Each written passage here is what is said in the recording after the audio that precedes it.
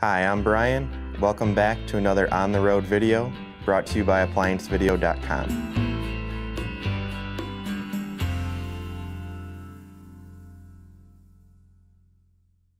Stop! Before beginning any repair, always be sure to disconnect the power to the appliance. It is also recommended to test the outlet for proper voltage. Remember to also turn off the water. Okay, we have a Fisher Paykel top load washer today, and the complaint is we're getting an error code during the cycle and it's not going through the cycle, and we found that the error code is a motor error code, which is the stator on this unit. So we're going to tip the unit back, get underneath, and take a look at the stator. Alright, we've gotten the tech sheet out of the control panel area, and we're looking at the error code we're getting here for a motor stall. And basically the control has recognized that it has not been able to start the motor. So we're going to get underneath and test our motor or our stator. The tools needed for this repair are a 3/8 inch nut driver and a 5/8 inch socket. Alright, so to take a look at our stator, we're going to need to remove the rotor. This is going to be a 5/8 inch socket.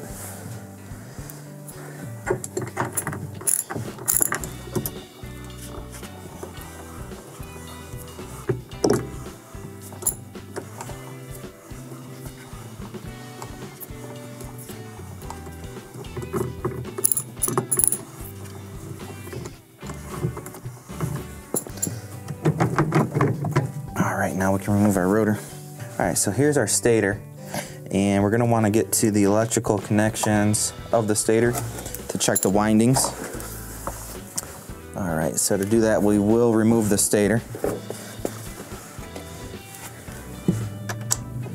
And there's going to be these 4 3/8 inch bolts we need to remove.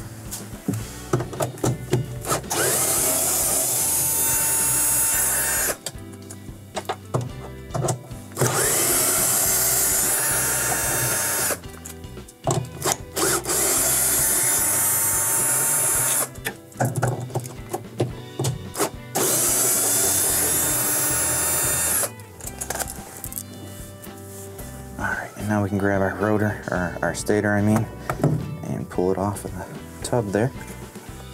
Alright, so we have this plastic cover here that we need to remove, and we're just going to need to rotate it counterclockwise to remove it. We have to release this tab here to do so.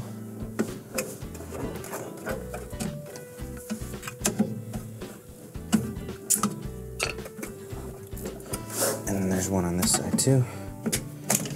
Okay, and then it'll come off of there. And then here you can see we have our wiring to the stator. Alright, so we're going to disconnect our wiring going to the stator right here.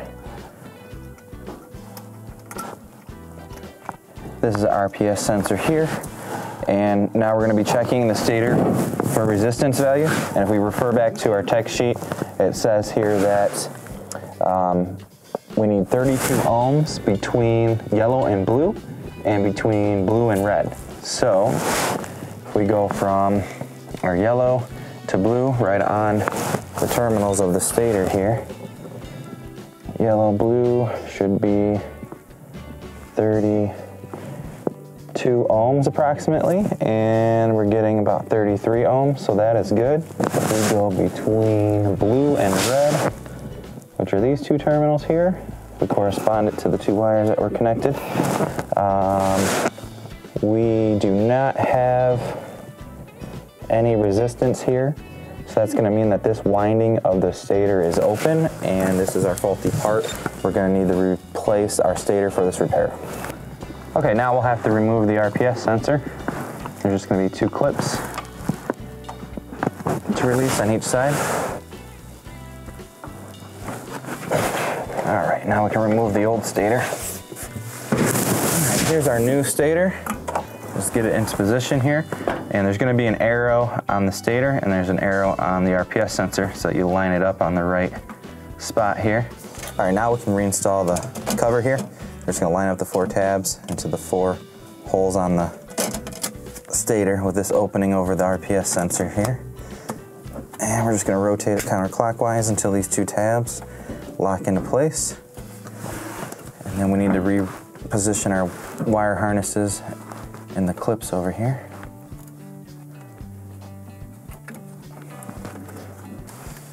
All right, now we can put the stator back on. Our bracket down here fell off, so we're gonna put that back on. These tabs go up.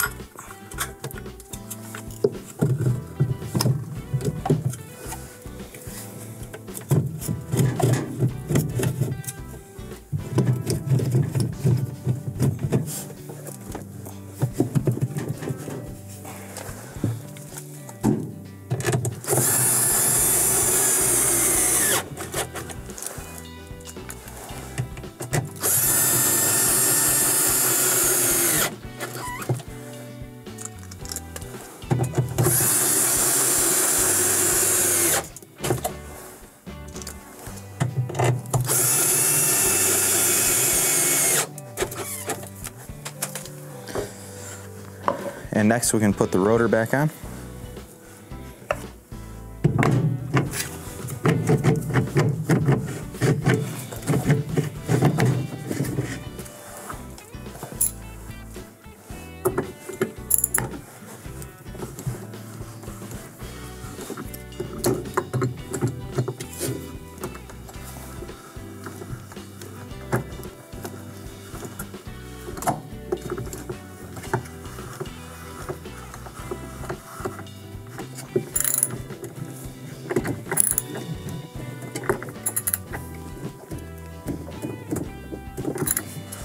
Okay, now we can run the washer through a test cycle, make sure everything is working properly and that nothing's leaking, and that will complete your repair.